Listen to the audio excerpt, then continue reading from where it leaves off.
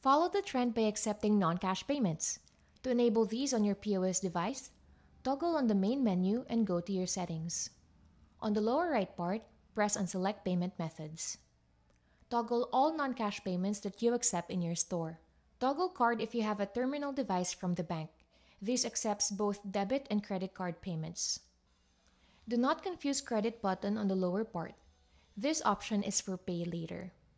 Ask your trainer or our group chat to know more about this. Note that these non-cash payments are not integrated in the system. These are filters to help you account sales by the end of the day. Now, let's record sales accordingly. Proceed to your register and punch items as usual.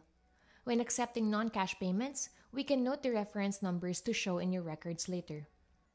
For instance, customer Juan bought shrimp tempura and calamari and shows this payment reference through GCash. Let's go to Service tab on the order tray and record the reference number here by typing down REF and the last 6 digits. Then, from the mode of payments, find GCash and press on it so it would be recorded as a GCash sale transaction. Once done, we can check at our cash drawer. Notice that there's a line for GCash, showing us total sales accepted via GCash. This will also show up on your Z reading once printed. And that's how we do non-cash transactions. Happy selling!